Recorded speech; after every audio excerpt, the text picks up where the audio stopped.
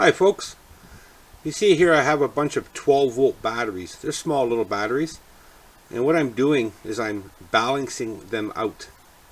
You can see I have them all hooked up in parallel connection, so that's all the positives together and all the negatives together, and they've been this way for about a week. I don't really have a time process on how long it takes. I couldn't tell anybody that, but if you have the time, just leave them there like that for a week or two. Once you have them all parallel up like you see here, charge them up to their spec charge and then leave them sit for a week, whatever you can allow them to sit there. The longer you can allow them to sit there, the better the balance will be. It's just that simple. Especially if you're going to disconnect them from parallel and go to a series connection.